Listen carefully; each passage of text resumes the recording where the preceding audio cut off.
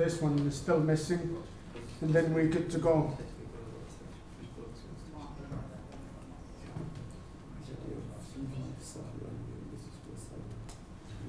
Okay, so stream, yeah, my mistake.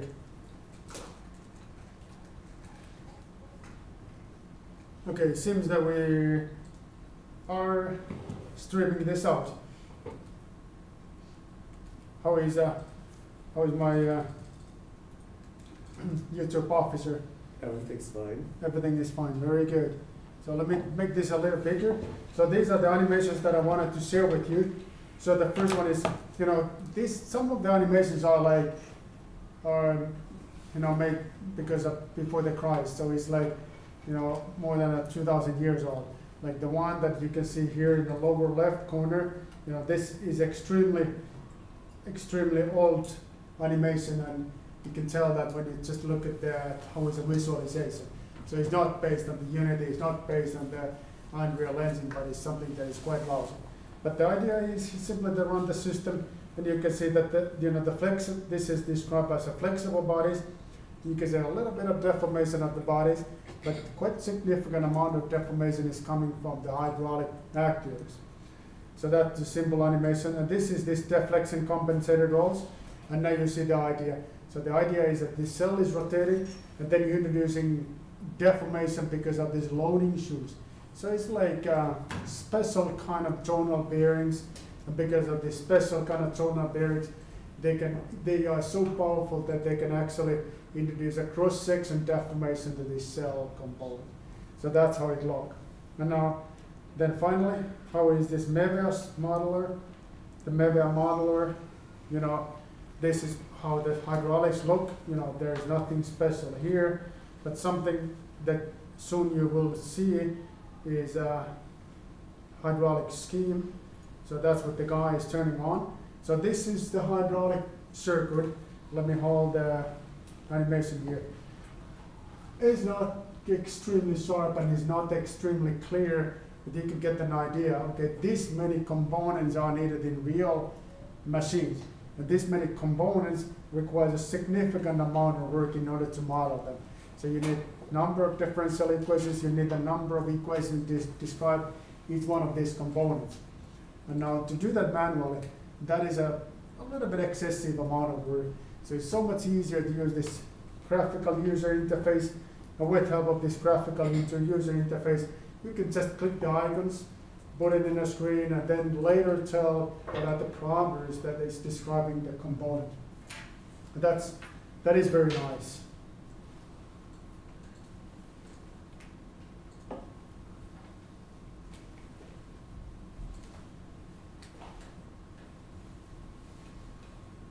Okay. So you can make some measurements here, so you can plot it out the pressures in different locations. You can see how the spools are moving when someone is operating the machine. That's typically not visible when you make an equation by yourself. But these are the kind of the information that are quite useful in order to understand better how is that the hydraulic circuit is operating. So then the guy is doing some kind of tunings, plotting out the pressures, and that's it. That's about that movie. And now the bulk models. So we look at the in-class results of the in-class quiz, and we notice that 97% of the students, they voted or they answered the flexibility, compressibility of the hydraulic. That's what the bulk models is about. So it's not about the oil amount of a circuit, it's not about number of the components, it's not about the forces. We haven't really discussed any of the other items than the compressibility yet. We will do that a little later today. Okay, so that's about the hydraulics. Now the viscosity, I'm going to be quite brief when we look at the viscosity. Again, simply because this affects only when the flow is a laminar flow. Flow types comes next week, perhaps. Maybe if we have a time, we can discuss them this week, but most probably it's going to be next week. Now let's look at the definition of the viscosity in order to make a better understanding, how is that we can define that. I have here a setup again, so it's an experiment where I have a plate. Hold on, let me use a red color. So the plate is this component here, and the plate is on top of the fluid film. And the fluid is between the plate that is moving to right side direction because of the force F that is applying the plate, and then I have here a crown. And then when I'm looking how is fluid particles, how is their velocity, and how is the velocity profile. If you're dealing with Newtonian fluids, and those are the fluids we're dealing in when we're speaking about the hydraulics, they will behave in such the way that the velocity of the particle that is very next to crown body, the velocity will be 0. Whereas the velocity of the particle that is very close to the plate will have the exactly same velocity than the plate itself. Others are linearly distributed.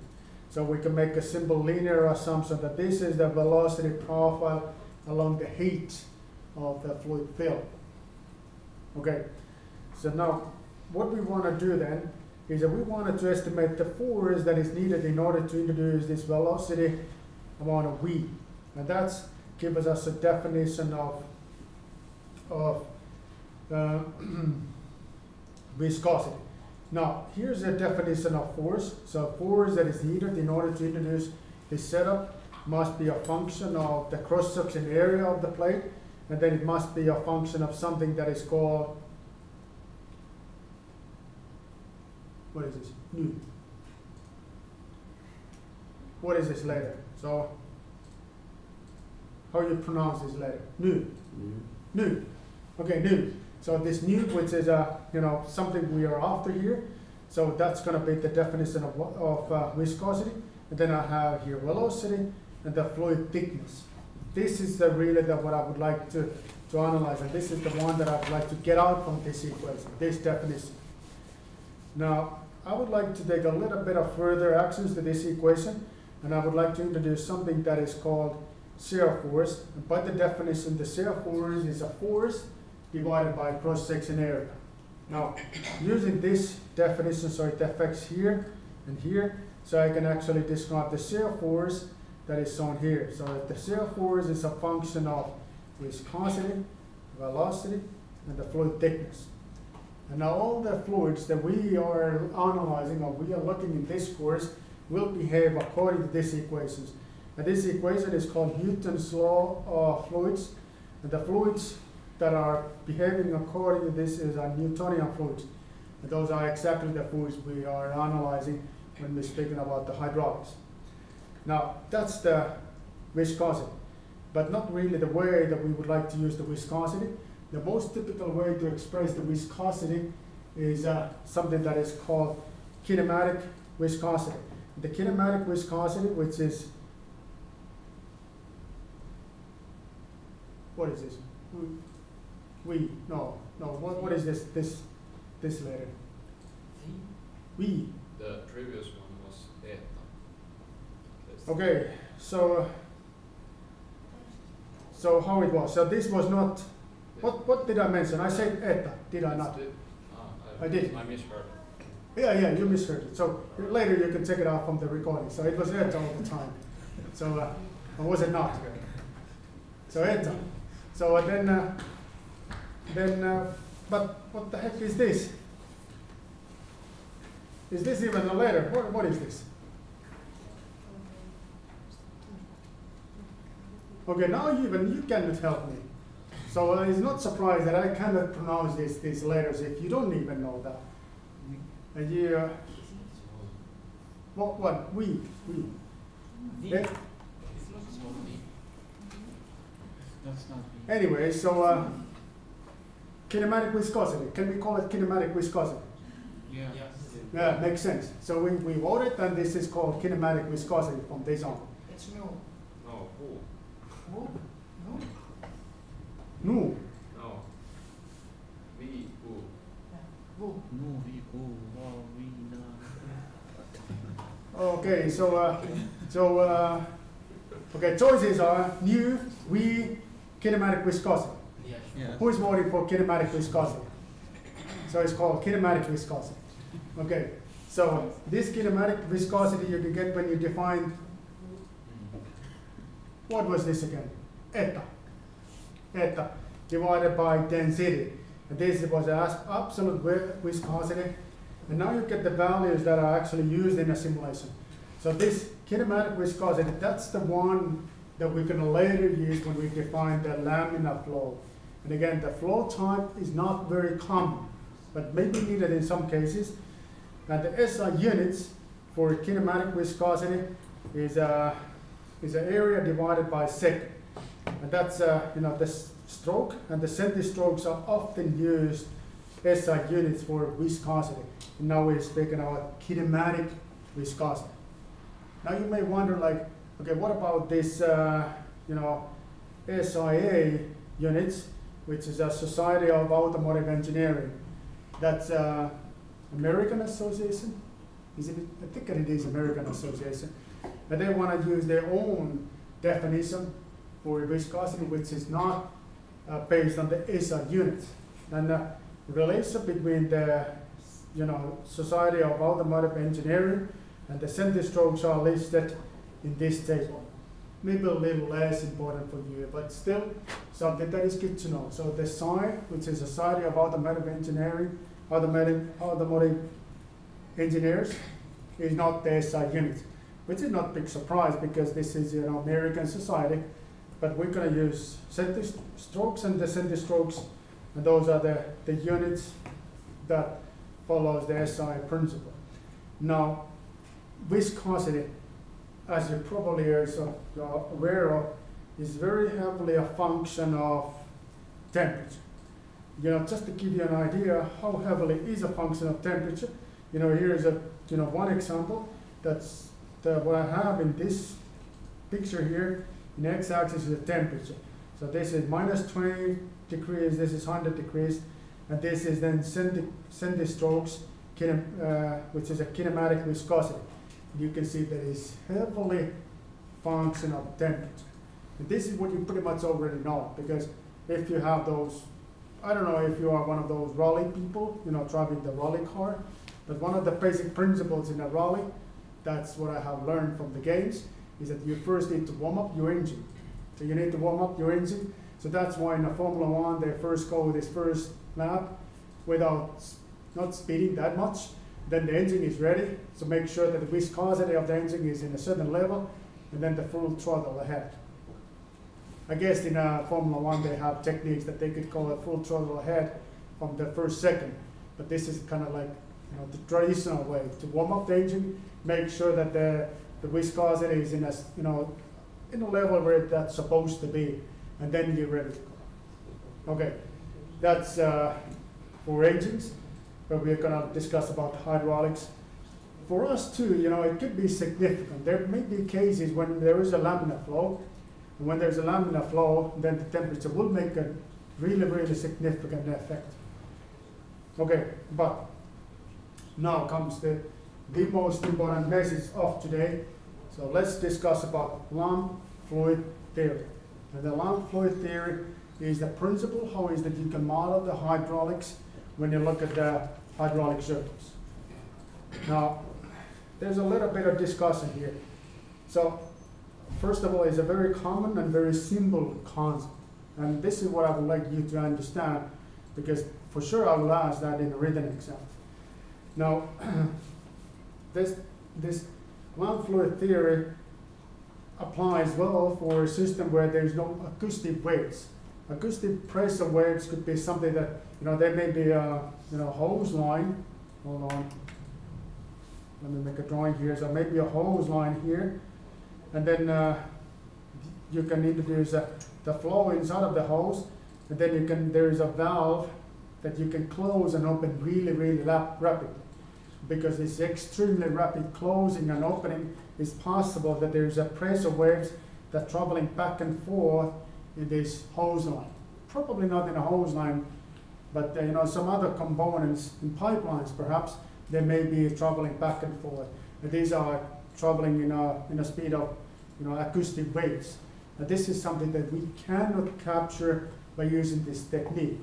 But instead, when using this technique, we are assuming that in certain area or certain particular location of the hydraulic volume, we assume pressure to be equally distributed. So now you need to listen to me. So they must be equally distributed.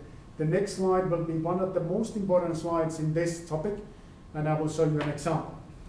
Not next, but one after that. So it works in many of the applications, but if you have something that there is extremely rapid motion, rapid closing and openings, then you need to be aware of this limitation. Okay, it mentioned that in mobile machines there is a relatively slow pipelines, kind of short and slow work cycle, so it applies well to this application. So what we're going to do within this concept, we're going to form differential equations to each one of the volumes. And this is where we have to follow this application, or this assumption that pressure is equally distributed. I have a few examples in that. And then the volumes are assumed to be separated by throttles. In practice, they are separated by different kind of valves, which may be diversion valve, pressure compensated valve, pressure release valve, whatever. But regardless what is that valve, we always consider the valve to be a throttle that is separating different volumes, and then we're simply controlling or we're comparing the how much flow is going through the throttle. That's the kind of the basic principle. Now, as mentioned here, direct pressure, direction pressure, flow valves, all these components are considered by a throttle in this modeling concept. Okay, let's look at this. So this tells you what's the idea of the land fluid theory. I have here very simple hydraulic circuit that consists of two containers. The one container is here in up from the piston. So this is a piston. So this is a piston rod. So this could be a damper. Now, the first thing that I need to do here is that I have to look like, okay, where is that the pressure is equally distributed within this hydraulic circuit? And there's obviously two different volumes. So can I make an assumption that the pressure here, any given time, say pressure 1, is equal than the pressure here, pressure 2? Is it valid to say pressure 1 is equal than the pressure 2? Yes. So this is yes or no? Yes. So you can say that it is equal. Okay? Any given time, any circumstances of the system. Say circumstance that I'm pressing this, if there's a, if you have really high force, then you can take this high force, pressing this piston downwards. Is this still valid? No, it's still yes or no. No. But you say yes. I said yes if we are not pushing, but if Okay, we push. if it is standing still is yes, but they sorry. Okay. I think today's computer didn't do the job. Well, no, this is not the computer. This is because of the iPad. You know what I need next? Your iPad. Yeah, but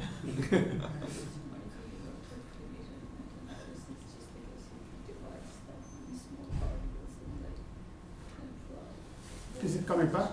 Or one more thing that I need to do is this one here. I know the principle is the same. Okay, so it's coming back. I mean, this. How is the streaming? Is that our? No, it's echo, right? It's back on there. Okay. So yeah. Now,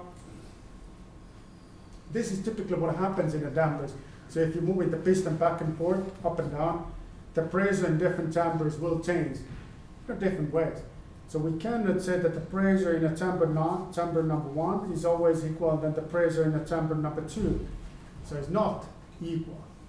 And if they are not equal, then we cannot model them by using just one differential equation, but we have to use two differential equations.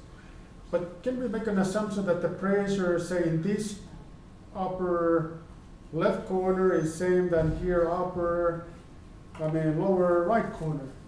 Is that a solid assumption? Yes, it is. Yes, it is, because there is nothing that introducing pressure losses between these two locations. And now because of that, I could use one differential equation to compute the pressures in one side of the piston. Another side of the piston, I will use another differential equation, another set of effective bulk modulus, another set of equations that describe the volume. And then what connects these two components is a throttle, which in reality is this simple trillings between or through the piston. And now this trilling will introduce the flow that's trying to equalize the pressure difference. So that's the whole concept of the hydraulic model. So what we're going to do is that we will create the differential equation for this volume and for this volume, and then we can estimate the pressures for any given time of the system. That's pretty much it, because the force that is coming out from the damper, it will be actually, the pressure 1 multiplied by corresponding cross-section area. The corresponding cross-section area will be this one here. Then that will be minus pressure 2 multiplied by corresponding cross-section area. So the pressure is the one that is not the constant value, was not having the constant value. Cross-section will remain constant because it's not changing when the system is moving. Okay? Makes sense? You got the concept?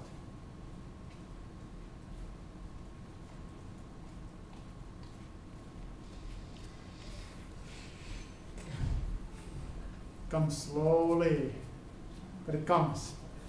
So it's yes. Would you like me to repeat it? No, thanks. Okay. Okay, here's an example.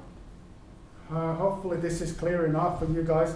So what I have here is a system that consists of pressure source. The pressure source is this one here. So this is assumed to be able to produce the constant pressure for this system.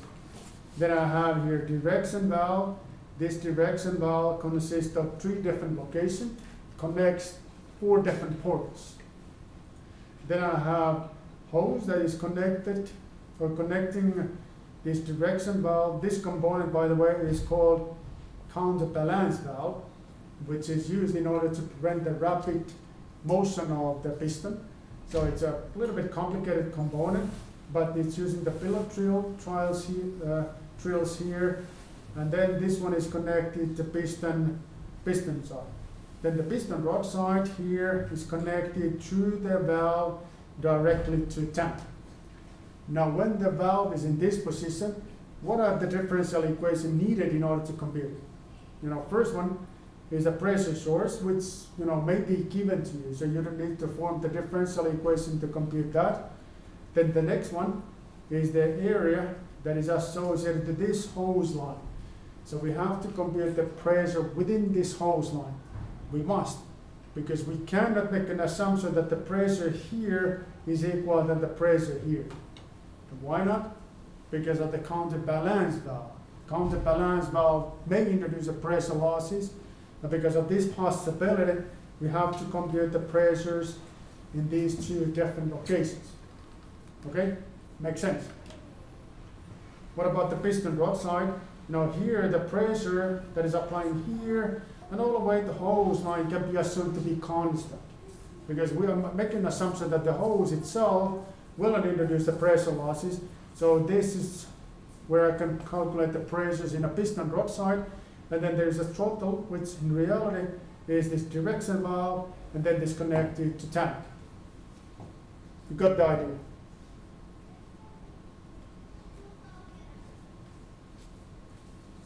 Yes?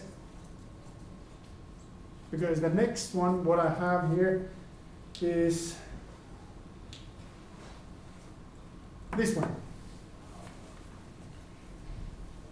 A little bit of different kind of system, but I'm asking, okay, how many volumes or how many differential, how is that you can simplify this hydraulic circuit in order to compute the pressure that is needed in order to estimate the force produced by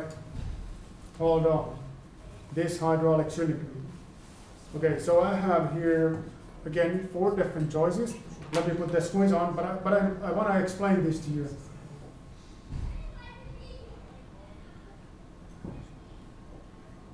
Okay? So let's go back here. So the first option, I think this is exactly the same that in the previous case. So exactly the same amount of volumes and exactly the same concept in the previous case. Then in the next option I have pressure source and then 2 different volumes where the pressure is computed. Then as option number C I have pressure source and only the one location where the pressure is computed. And in option number D I have pressure source and 3 places where the pressure is computed. And now you need to be the one, you need to go and select the one that is describing the hydraulic circuit, where I have here pressure source that is connected to direction valve. The direction valve is something that there is 3 different operation conditions, and it connects 3 different ports.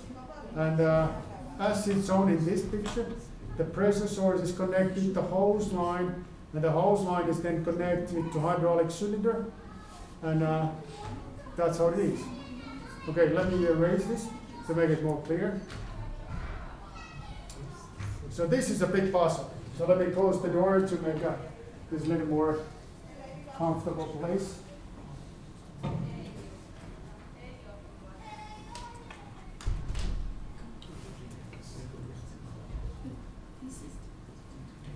Okay, so before you enter in your answer, make sure that you understand the concept. And it is all right to discuss with your fellow student. So if you feel a little bit shy about this question, go ahead and note your fellow student and ask, okay, what it is, what's the answer? But make sure that when you're asking this from your fellow student, it must be a good student. So you guys just, okay? But what it is, which one it is correct? Can you show me a little bit about the options somehow that could be easy to see? Okay, so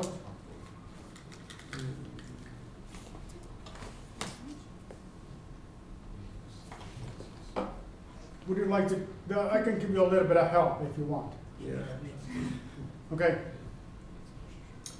The first very important observation is that what kind of cylinder are we speaking about? Are we going to speak about the cylinder that is a 2-way cylinder or 1-way cylinder? So what's the difference of that? You know, this is a cylinder, hold on, where the pressure is applying in both sides of the piston. So the pressure is applying here in the piston side and also in the piston rod side. But there is also possible to have a cylinder there is no connection from piston rod side to anywhere. And if that's the case, then you should eliminate all these computing. So you don't need these equations because there is no connection. There is no possibility to introduce the pressures in the piston rod side. So that already eliminates one option from the next slide. Then the next thing is that you need to think about how many places you need to, or how many different volumes you need to discretize this line here, you know, where the pressure source is connected to hose. Hose goes to one component and then the cylinder. So now, in this case, we need, you know, this pressure source, which was this guy here. That, let me erase a little more to make it more visible. Then we needed, you know, this hose line that was needed here, and then finally this one here, all because of this component, this counterbalance valve. Now, what if you don't have the counterbalance valve? How that will affect? It will, is it going to increase the number of volumes or decrease the number of volumes? That's the question. Increase, yes. What? Decrease. Decrease.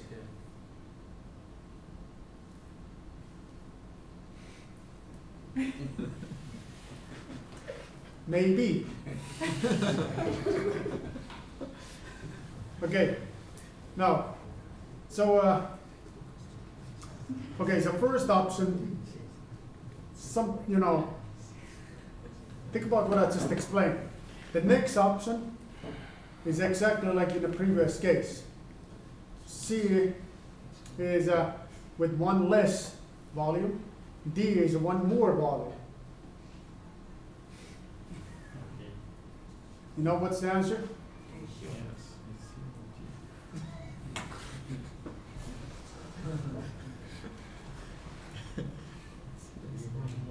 Okay, can I take a look? What if hypothetically, this is, really hypothetically, what if we're gonna score 100%? What are we gonna do then? We're gonna go and have a coffee? No? Why not? Yes, the coffee is in a table. So rest of the course, no matter how it's in class quiz, if it is 100% success rate, it's gonna be coffee. I mean, you guys, online participants, I don't know how to offer a coffee for online participants. It's a virtual coffee, some coffee. Should you rethink about that? Because the number of students are just. Yeah. Yeah, now we have 65 students. It's going to cost a lot. It's going to cost me a lot, 65 euros. But it's so much fun to me. Yeah. And I'm really wealthy. I have really nice bicycle. I can sell my bicycle to offer you a coffee. Okay, so let's leave this for a few seconds and we will get back to that soon. Now, how is it we can compute the pressure in these locations? That's what I would like to explain next. So how is it we can get this differential equation that describes the pressure in any given time? I heard that. Okay, so you guys, okay, so should we go back to this because I think it is. Can I close this? Yes. You guys all ready?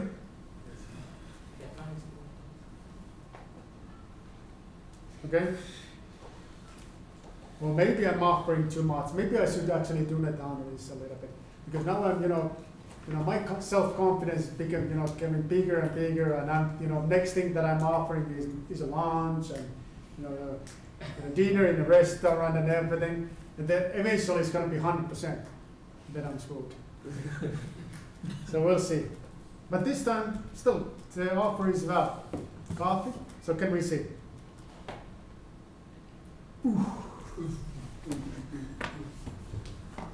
Close case, but not 100%. Okay, let's go back here. This line, oh, hold on. This line. Okay, like we discussed, this is completely out of the question. Completely out of the question because the piston rod side is not connected to anywhere. There is no hose or no pipeline that leaves here from piston rod side to anywhere.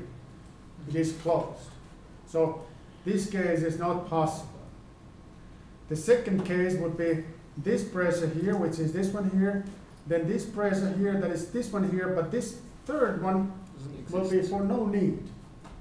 So obviously the option number C is the correct one. This is not the correct one because we don't need this many volumes to compute the hose line that is here to here. Okay, so that's the end of the story. Okay, but now what follows is that I will explain how is it you can get this differential equation to compute the pressures at any given time. Now, in order to get this differential equation, we have to look at the control unit or the control container, and the control container is like piece of pipe or whatever you wanted to describe this. And now I'm looking like how much is of mass flow in and mass flow out from my control unit. Now, this system is like I have flow rate that is coming in and the flow rate having the certain density. And some other density and the corresponding flow rate is going up. Now, if there's any difference between the incoming and outgoing mass rate, then the mass within this control volume is either increasing or decreasing. Correct. Okay. So basically, using this symbol. Oh, hold on. this incoming and outgoing mass flow, this is the kind of the thing that I can use in order to control the mass within this volume. Okay, how is the mass within this volume? Well, that's simply the density multiplied by volume size. Now, if I think about, how is the mass, how that can change, is exactly what I explained. So it must be the difference in incoming and outgoing the mass flow rate. And if there's more coming in than going out, the mass increase. Another way around, the mass will decrease. So that's my differential equation. The change of the mass can be expressed as it is shown here. Now, obviously, what I'm going to do is that I'm going to use these relations and I'm going to substitute these relations to my differential equation that is shown here. Okay? And I'm going to also use this relation. So I will get the equation as shown here. So I have here time differentiation of the density and the volume, and this is mass flow in, mass flow out. Okay.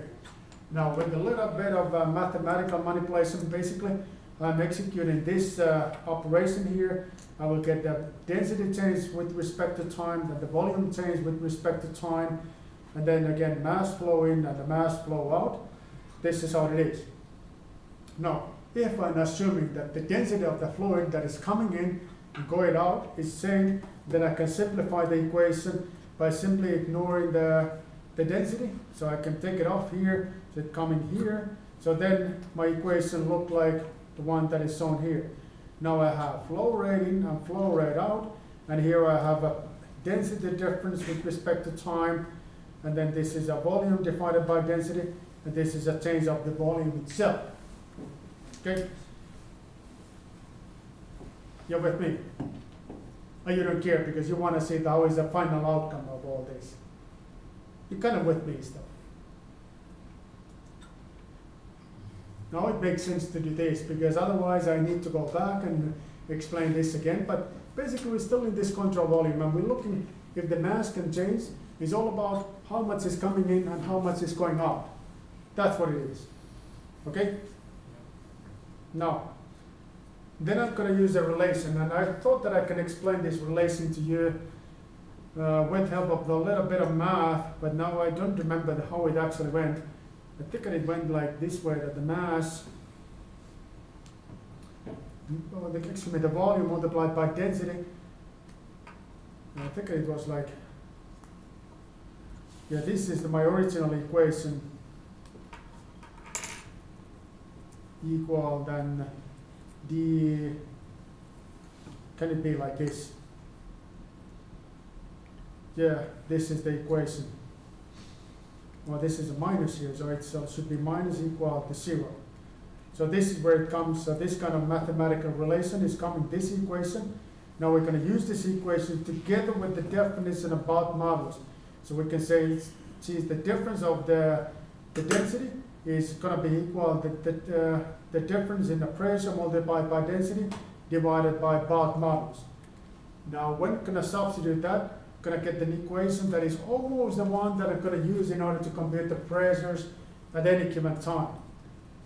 I'm going to simply take, this part and put it in the left-hand side. I'm going to take this one here and put it in the left-hand side of the equation, and then what is left is a pressure difference with respect to time. Now this is when all that happened already. So this equation I have here, P dot, and now with help of these time integration techniques, I can actually take the P dot and I can get the P, which is a pressure at any given time. So again, the similar idea that in a multi-body system dynamics, but in a multi-body system dynamics we were using acceleration, or maybe not this way, but acceleration of generalized coordinates. And acceleration we came down to velocity, and for velocity we came down to position. Here from P dot we're coming to P, and that's exactly what we need in order to estimate the forces in different hydraulic components. Now, this is a first order differential equation. That's what we're going to use in hydraulics over and over again. Okay. Is it making sense? You're already familiar with this equation from the guided tutorials, correct? You have used it already, or you don't remember that? Both. Okay, no comments this time, or is there any comments? Okay, this is something that I need to explain a little further, because the next in-class quiz is all about like where is that we can apply this technique. There's a limitation. Remember the limitation what I mentioned in the very beginning? And now I'm asking like land fluid theory ignores something. The first option is that the pressure waves within the hydraulic volume, this change of the size of the hydraulic volume. Basically what you need to do is that you need to look at this equation. Next, let me explain what I have in this equation. You know, let me first erase this.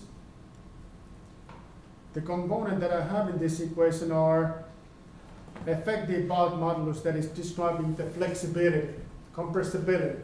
Well, let's call it flexibility of the hydraulics, all right? Then volume size, which is just defining like what is the physical size of the volume you wanted to look at. Then flow rating, flow rate out. Same change of the volume. And this could be the case if you have this, let me make a drawing, if you have the hydraulic cylinder like this, you wanted to compute the pressure in this volume, that is this container plus this hose here. Because the piston go back and forth, up and down, this case, this volume here comes bigger and smaller. So this effect is accounted by this component. The flow rate that is coming in and leaving out, there are these two components. This again is effective bulk modulus. This is the size of the volume. So with help of that explanation, you should be able to, then enter your answer to this question, which is land fluid theory, basically. This first order differential equation, what is the thing that it is ignored? So options are pressure waves within the hydraulic volume, change of the size of the hydraulic volume, physical size of the hydraulic volume, compressibility of the hydraulic volume. Would you like to see that? Well, let me write this equation for you. So it's a P dot equal then the effective bulk modulus divided by volume size, flow rating, flow rate out, and then this was a volume change.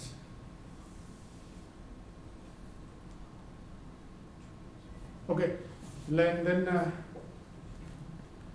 back here, so next one, land fluid theory ignores. Which one is, oh, hold on. This and this.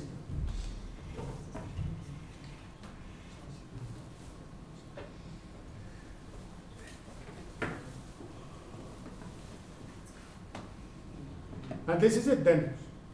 After you answer this question, you can go back home. Because we had a 10 minutes break, and it's 5 to 4, so it's an hour and a half in total. Maybe you want to stay a little while to see how is a score from this question. Because there's always possibility that it's 100%. It will happen. It will. It will. One day it will. Maybe it's a final lecture.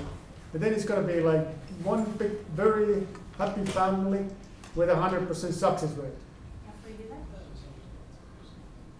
Coffee. Let's make it coffee. Free drinking. Okay. But now let's see how is it. Maybe it's this. Maybe it's going to happen today. Possible. You don't think so?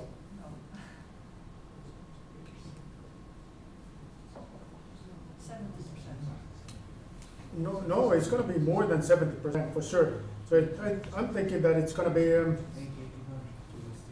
90%. 97, by the way. This is very important observation that it is the highest percentage so far. 97 is so close to 100%. It's this close.